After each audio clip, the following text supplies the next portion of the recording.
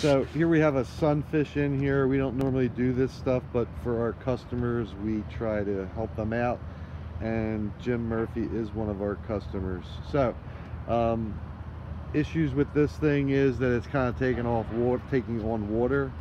So what we've decided to do here on this, just wanted to run it by you, we're going to clean the hell out of this wash box underneath of it. We're actually going to use a power washer to do that.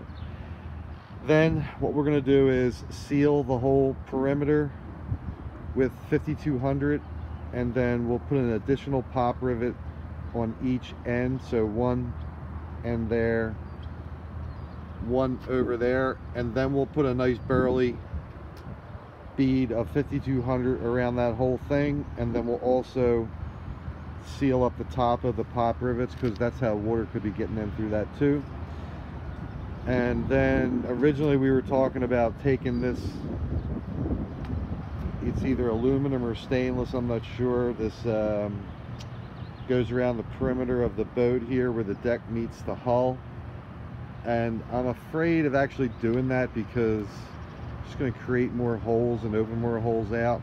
So one thing we did find when we were moving it, because you had said that when the boat sits on the beach that water comes in.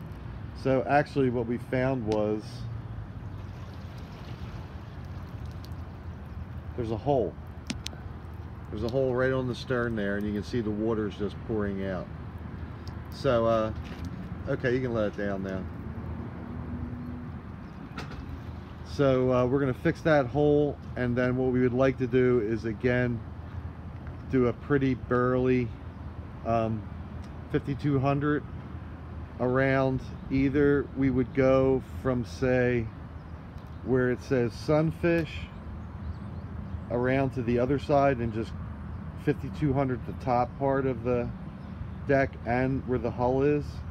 Pretty burly bead, because the stuff takes like over a week to dry, and a little time consuming because you got to tape it off and be neat and all that stuff. And we would also put some 5200 probably on the top of those pop rivets.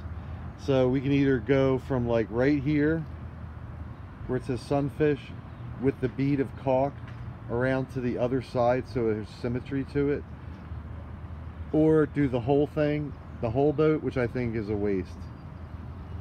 And then instead of opening up this where it was fixed before, we'll just like encapsulate all that. I think that's the thing to do, because to take the aluminum off, or stainless, whatever it is, opens up a big ball of wax about putting that back on, unless you specifically want us to definitely do that.